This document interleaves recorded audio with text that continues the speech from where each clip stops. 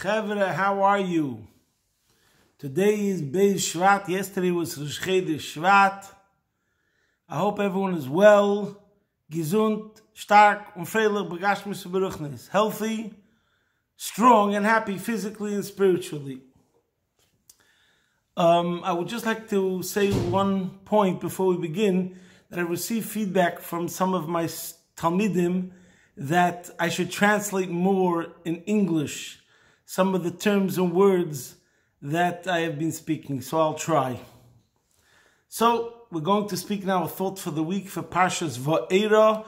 We'll start as usual with a posik from the Rebbe's Kapitel. Kapitel Kuf Yutes, posik Lamid Vav. Hat libi el edei secho va'al el botza.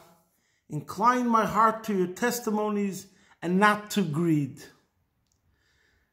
So maybe we can interpret this to mean, Hat libi el edei secho. Incline my heart, open me up to your witnesses. Edei secha, things that are in this world that reveal your presence, that reveal your Hashem's existence. And I shouldn't turn to greed, which means to think of myself. In this week's Parsha is the beginning of Yetzias Mitzrayim. Everyone knows the Remez, Parshas Va'era, Vav Aleph. Vav Aleph equals 7. Parshas Boi, Beis Aleph, equals 3. In this week's Parsha we have 7 of the 10 Makos, 7 of the 10 plagues, and next week's Parsha we have the last 3. So in this week's Parsha is the beginning of going out of Egypt. And as the Pasuk says, the famous Pasuk, Psukim, that speak about the 4 verses of redemption, V'yitzalti eschem, V'yitzesi eschem, Mitachas sivlis Mitzrayim, V'yitzalti eschem, V'lokachti eschem, V'evesi eschem, etc. And it says, I will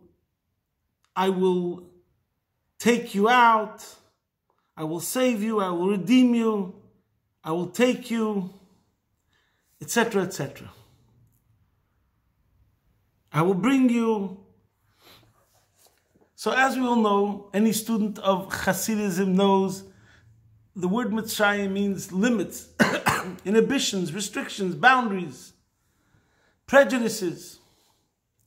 And just that we had, the Jewish nation, had an exodus from the land of Egypt, so too every single one of us in our Avodas Hashem and our service of Hashem has to experience and go through a Yetzias Mitzrayim, an exiting and transcending of our limits, of our inhibitions.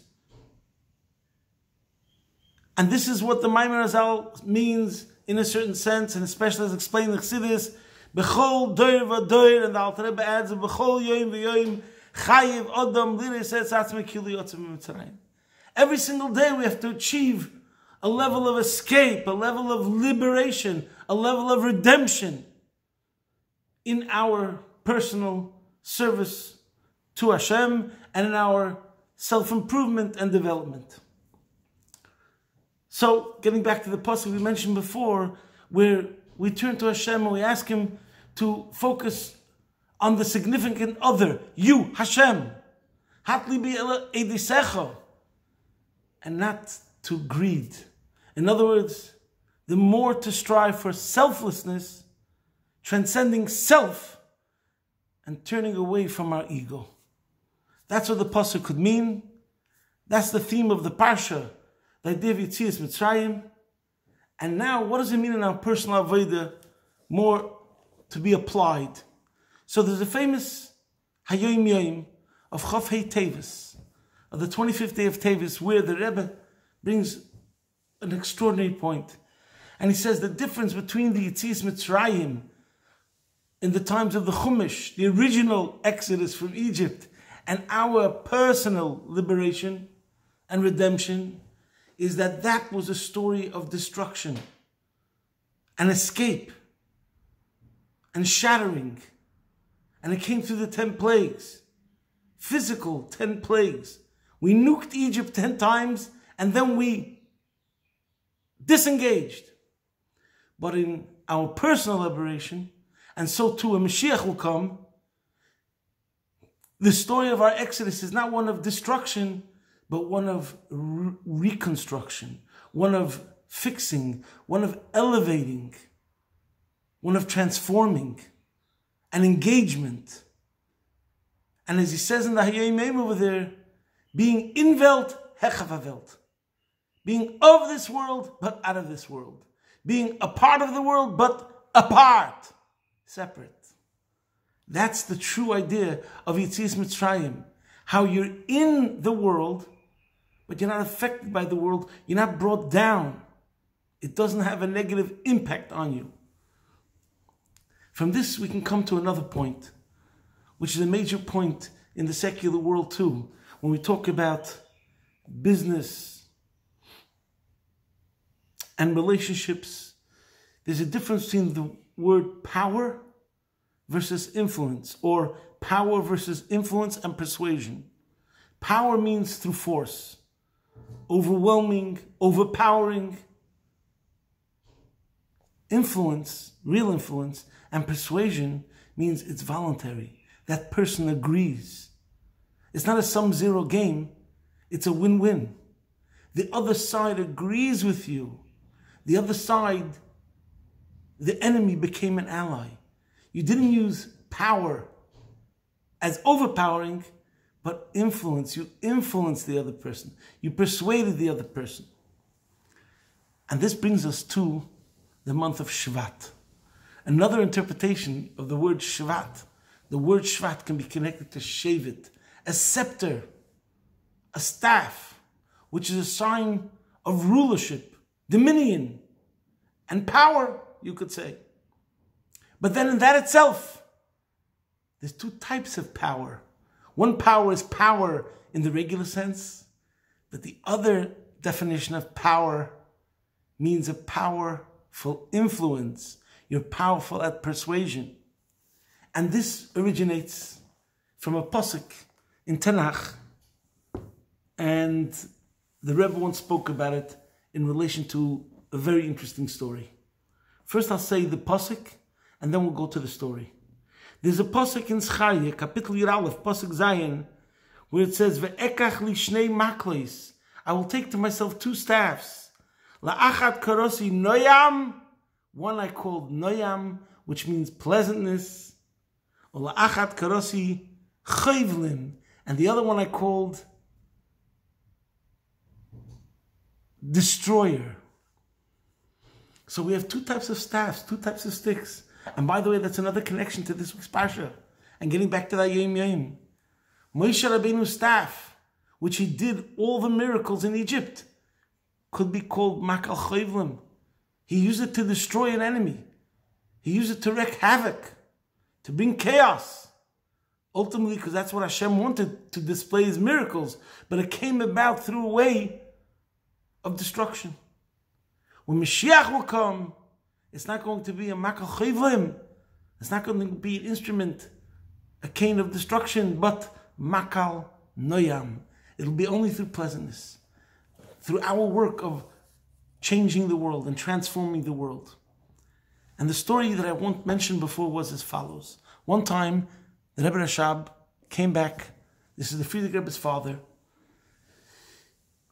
The story probably is in the late, in 18, when the Frierdiker Rebbe is a child.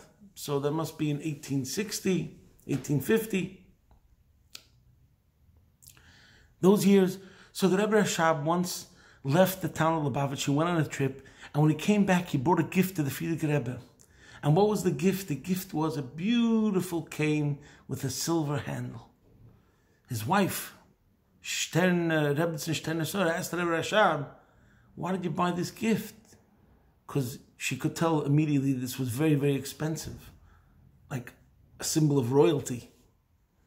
So, and she said, especially considering our circumstances, the financial situation that we're in, I understand it's an only child with all of his milas, all of his qualities, but to this degree that you have to actually spend a lot of money to buy him such a gift. So the Rebbe Rashab said, I'll tell you the truth, while I was traveling, I met many fathers with their children, and I thought of our child and the difference, how special our child is, how unique he is. And it arose in me such feelings of love and gratitude that I decided to buy him this gift. So the Rebbe repeated this story, our Rebbe, and he said from every single story there's a lesson, and every single story that happens with tzaddikim is precise and bediuk, and we have to take a lesson. And what's the lesson?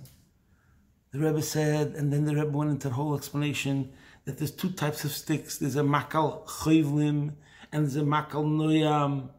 And the Rebbe explains the difference, and the Rebbe went into this word of the difference of the miracles that happened in Egypt and what's going to happen when Mashiach comes, as we mentioned before. So the Rebbe says the reason why the Rebbe Rashab gave the Frierdiker Rebbe the stick was because this was an allusion, a remez to leadership, to Nesias. That one day, the Frierdiker Rebbe would be a Nasi. He'd be a great leader of the Jewish nation.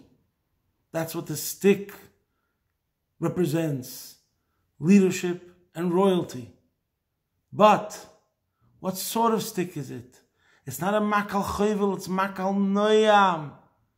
And this is the significance of silver. In Chassidus it's explained that kesef, silver, comes from the lashon, from the word of nichsef, nichsafti, yearning, love. It's a cane of love. And this is the method, this was the approach, the leadership style of the Frierdiker Rebbe. And the Rebbe used the words aufheben und zuziehen. The Frierdiker Rebbe lifted up others and he drew them close. Like a scepter of a king, when he draws it outward to a person, to draw that person in closer.